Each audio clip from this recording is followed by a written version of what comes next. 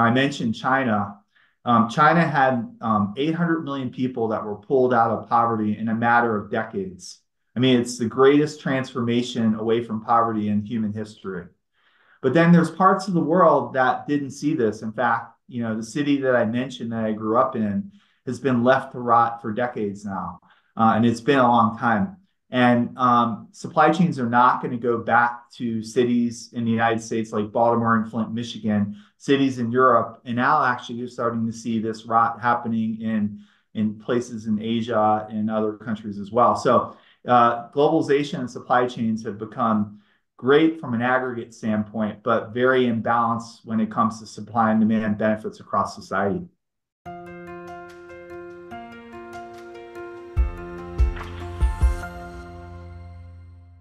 Hello, everybody. This is Pascal, and today I got with me Dr. Jack Buffington from the University of Denver, where he is an assistant professor of supply chain management. Professor Buffington recently published an intriguing book called Reinventing the Supply Chain, a 21st Century Covenant with America. On 230 pages, he discusses how modern supply chains link up to create the physical world of goods that we see around us. He explains how America lost supply chain leadership, why this came with deindustrialization, and what can be expected in the months and years ahead in this new world of fractured globalization. Professor Buffington, Jack, welcome to the show. Thanks, Pascal. Nice to be here. Well, thanks for taking the time. I really enjoyed reading your book. And let's maybe clear up the first question first. What exactly is a supply chain? Because we take them for granted, but they're not, right? What is a supply chain? Yeah, at its most basic element, as you would suspect, supply chains are a system with the goal to balance supply and demand.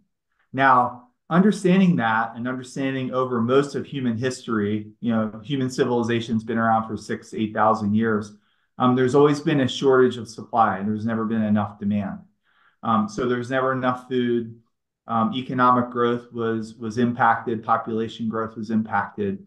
And then at the end of the 19th century was the proliferation and growth of fossil fuels.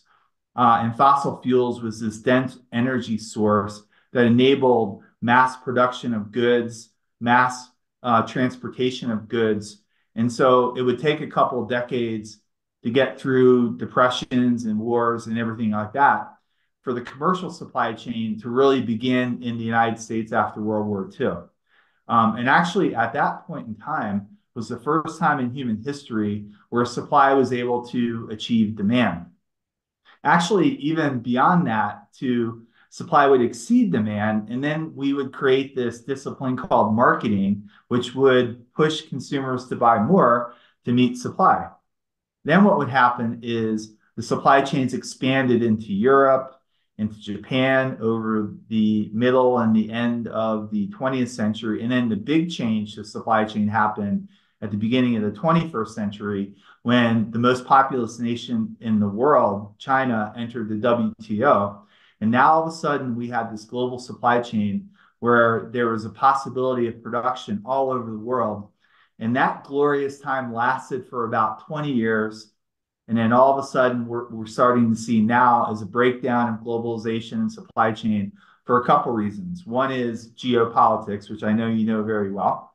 And then the second one has to do with through all the industrialization of these countries, you started to see a population decline because people used to live in the country. Now everybody moves into the cities where kids are expensive.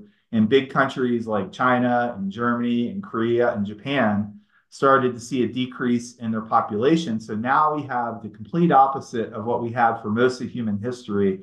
So for most of human history, we had not enough supply to meet demand. And now today we have this problem that's just very recent where we have a lot of supply and a flat or decreasing demand. Yeah, and let me maybe also tell everybody that you got in touch with me when you heard me talk about oversupply, with which Janet Yellen complains about with China. And Right. this struck me as so weird, and I think it struck a nerve with you. I would like to go there in the second half of the interview, and we will discuss it in detail. But let's focus a little bit on your book because um, I would like everybody to understand where you're coming from. So, because supply chain is a technical issue, right? It's how different goods and the moving of these goods links up in order to create the physical reality around us, like with goods and things and stuffs and shiny, which we all like. Can you tell us where's your interest for that coming from, and what are the main arguments of the book?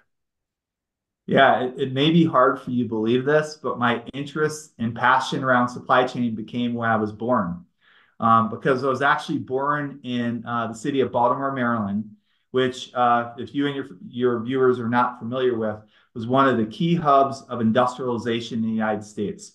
Baltimore had the largest steel mill, large shipyard, port city that was very important in the industrialization in the United States. So I grew up in the 70s and 80s, and like most people who lived in Baltimore who could have gotten out of the city, my family did. But I spent every weekend in the city because my mom worked there. And I saw this deindustrialization happen as a young kid. And I didn't know quite what it meant, but I saw the city begin to rot. And I saw this happen for a long period of time. And it was really unsettling to me because I didn't really understand what a supply chain was. And I didn't want to work in the field because my family lost all its blue collar jobs. So I went to college, went into white collar work. Eventually, I got back into manufacturing and supply chain. It was almost like I was destined to be a part of this. So I had this family history about what happened to my family and my city. And then I started to run large supply chains. In fact, I ran logistics for the world's largest brewery. I ran massive facilities. And I saw that supply chain is this field of problem solving. But as any corporation is responsible for, we're responsible for solving problems for our shareholders and our consumers. And I started to think about this and thought that that was imbalanced across the world because we have this big world right now where in some parts of the world, supply chain satisfies consumers and shareholders. In other parts of the world, you see growth in production and you see, impacts, improvements to society. I mentioned China.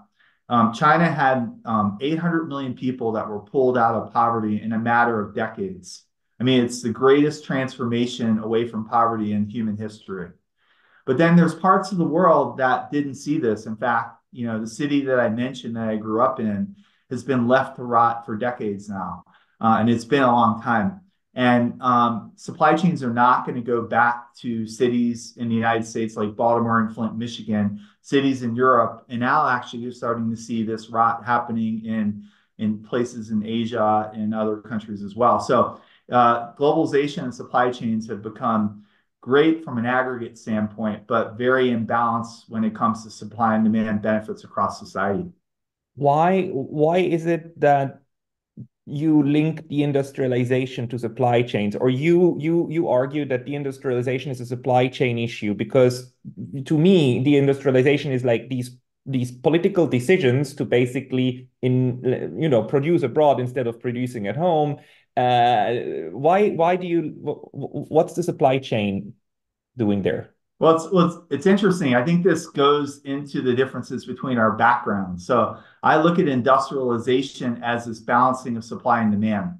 And if you look at how economic growth happened, it grew through this multiplier effect through industrialization, where increased production led to improvement in jobs, which led to higher incomes, which led to demand, creation, which happened in the early 20th century in the United States through Henry Ford's Model T and things like Yeah, that. a Keynesian. That's a Keynesian outlook on how the economy works, right? Yeah.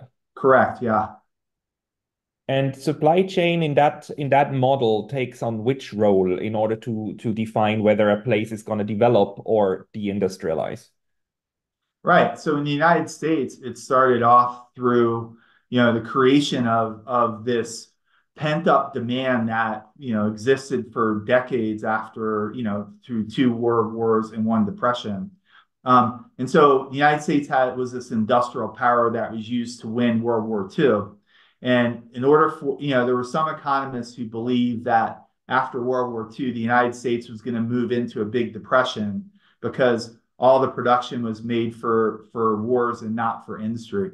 So what happened was there was a pivot towards a consumer-based supply chain, which is the model that exists in the United States today that was very successful in the middle of the 20th century until the imbalance occurred through globalization and jobs moved to countries where it was cheaper to make things.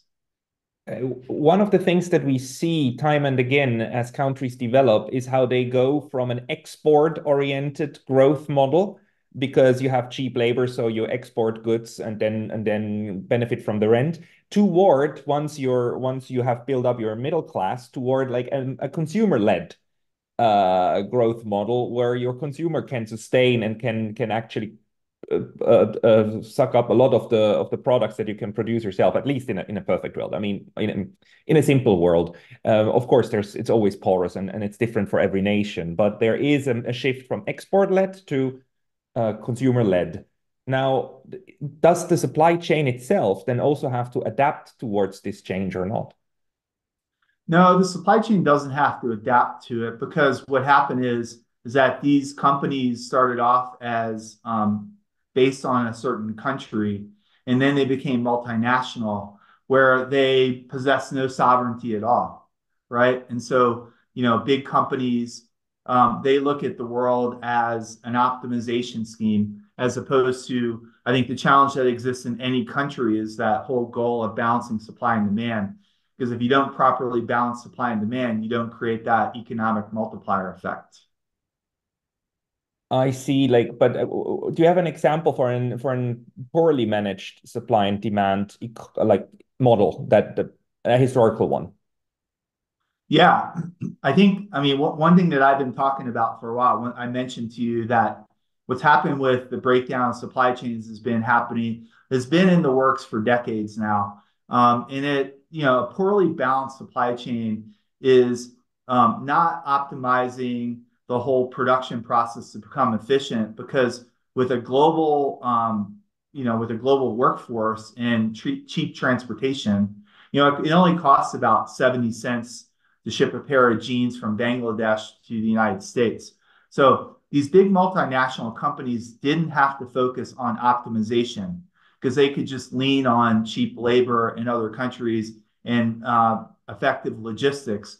And so what happened is these companies that would focus on efficiency and optimization and everything that supply chain was founded on started to focus on just easy decisions to move it to other countries because it was so cheap to do things in a world where there's so much available labor.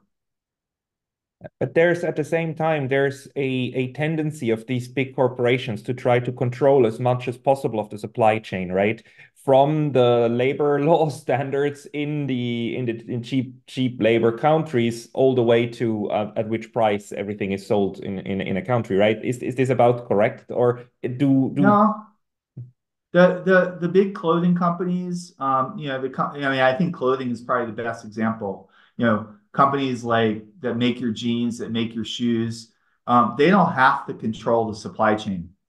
In fact, there's so much of the supply chain that they don't understand.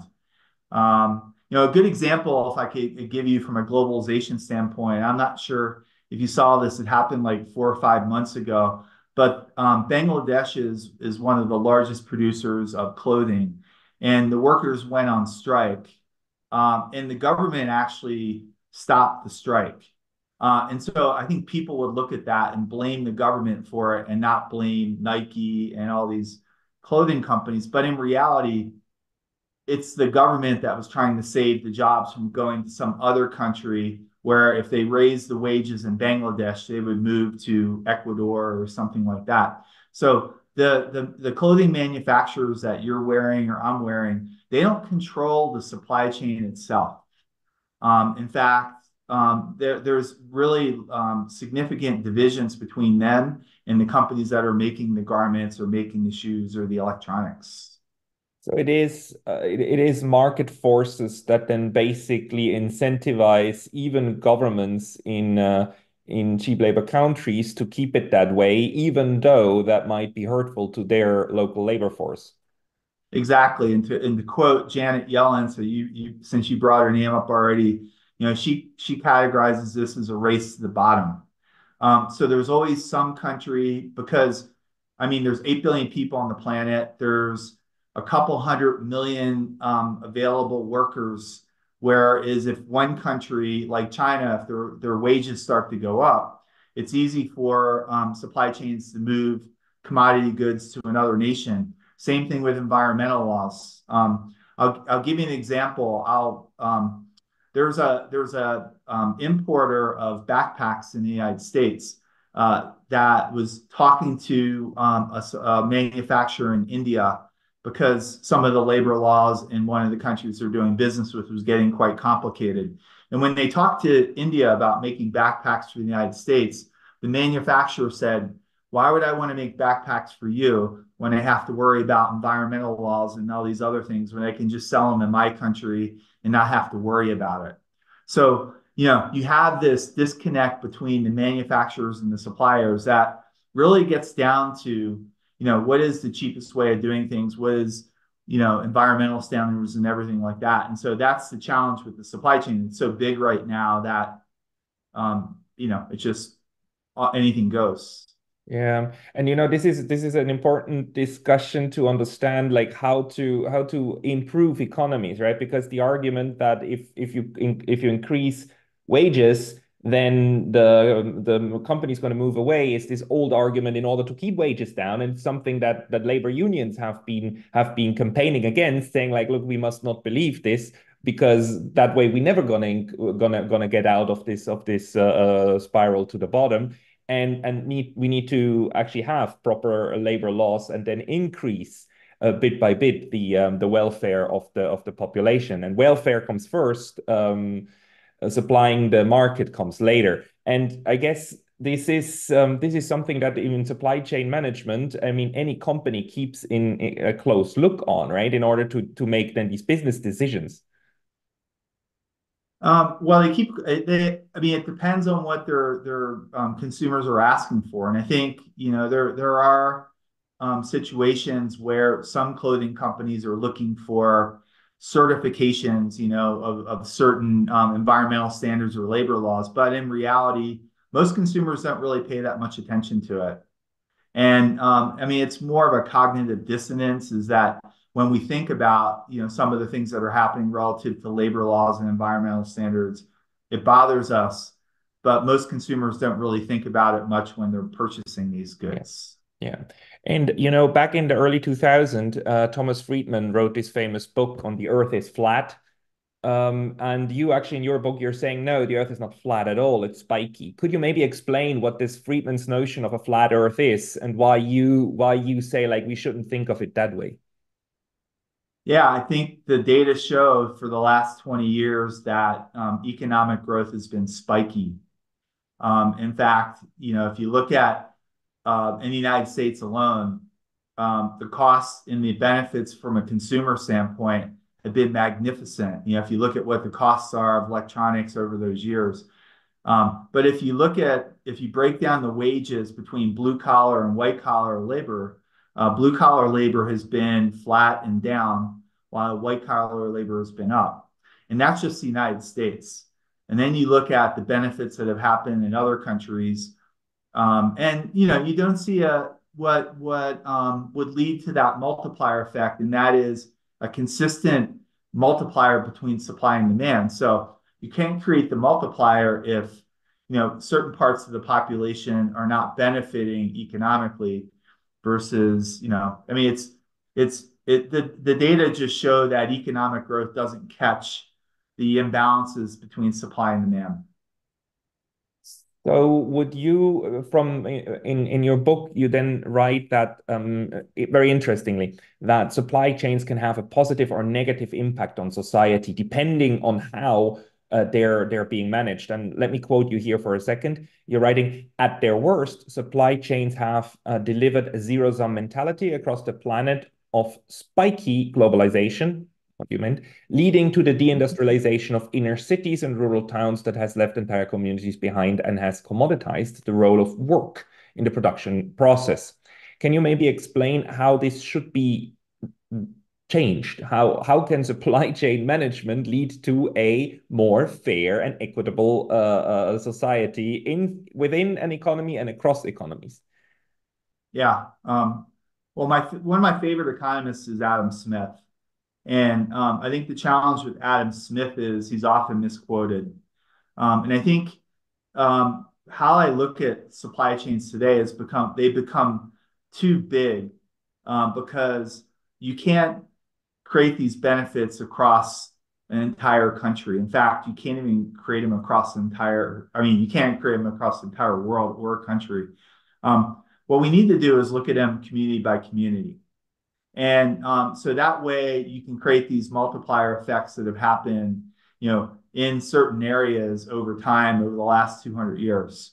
And the good news about that is that there's technology in place in order to enable that versus over the last couple hundred years, technology has propelled this form of globalization to continue to expand outward.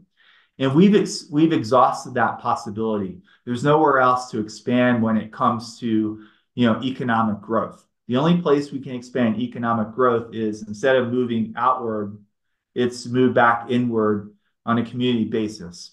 And it's important to make the point that some people I've talked to, and I mentioned community-based supply chains, propelling a multiplier effect in a community is a pure capitalist concept, is not a socialist concept. Can you explain it? A community, because there's something you're pitching in your book. You're pitching the idea community-based supply chain. What would that look like?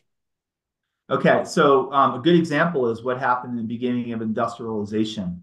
It was only possible for factories to be effective when public utilities were put in place for electricity, for water, for roads. So the public invested in infrastructure in order to grow the economy.